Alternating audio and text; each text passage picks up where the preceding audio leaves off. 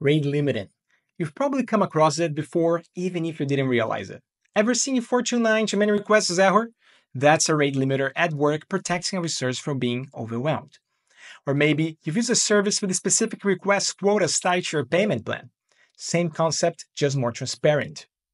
Rate limiting isn't just about setting boundaries though. It serves so many purposes: protecting resources, ensuring fair access, managing system load, cutting costs, and even preventing downtime. Take Figma as an example.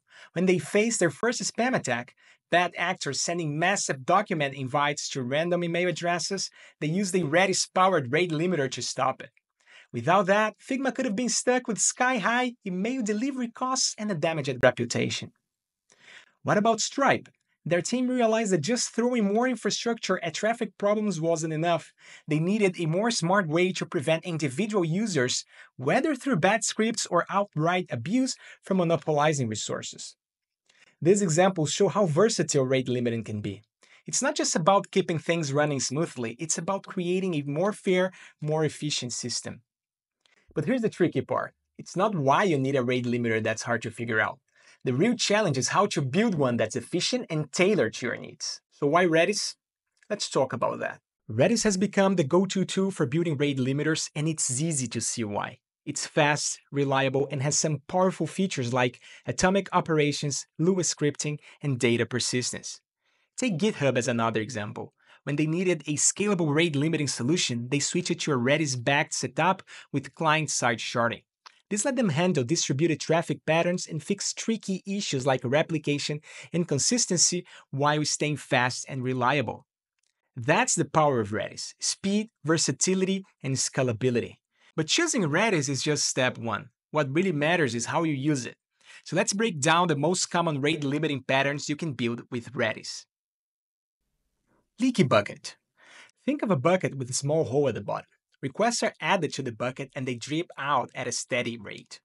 This keeps the flow predictable and avoids sudden floods. You use it when you need smooth traffic shaping, like for streaming services or payment gateways. But here's the downside: it doesn't handle bursts well. So if you're running a flash sale, this probably isn't the one for you. Token Bucket. Now imagine a bucket that fills up with tokens at a fixed rate. Each request uses up a token, and as long as there are tokens, bursts of requests are allowed. This is great for APIs expecting occasional traffic spikes like during logging surges or checkout processes. But be aware, the token replenishment logic can add slight overhead in distributed setups.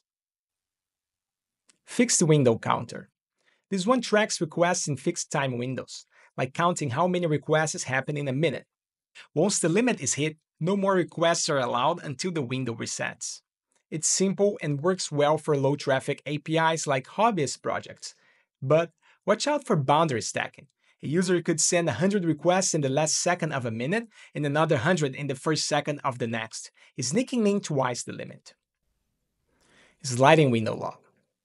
Here's the precise option. It logs timestamps for every request and enforces limit based on a rolling time window. This is perfect for critical systems like financial transactions or fraud detection. And the trade-off? It's resource intensive. If you're handling millions of users, this could get expensive in terms of memory and CPU. Sliding window counter. This one's the middle ground. Instead of logging every request, it breaks the time window into smaller chunks and aggregate counts. It's less precise than the sliding window log, but it's more efficient and works well for APIs where you need a balance between accuracy and resource usage. By the way, if you want to see how these patterns are implemented, I've created dedicated videos for each one, walking you through the code step by step. You can find the links in the description below. Check them out. And alright, so those are the most common patterns. Now let's talk about how to pick the one that's the right for you.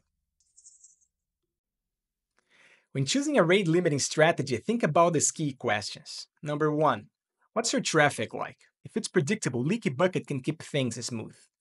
If it's bursty, Token Bucket is your friend. And if it's all over the place, go with sliding window counter for flexibility.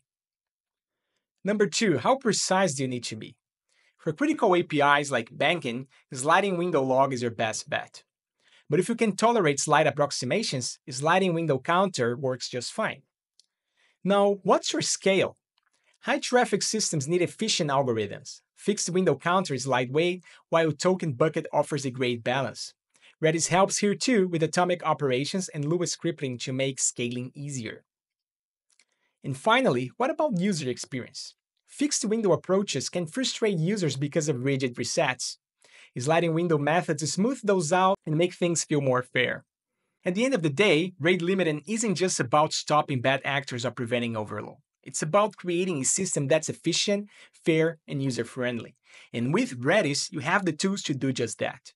So stay curious, experiment, and build something amazing. And that's all for now. Thanks for watching. Be sure to check out those links in the description, and I'll see you next time.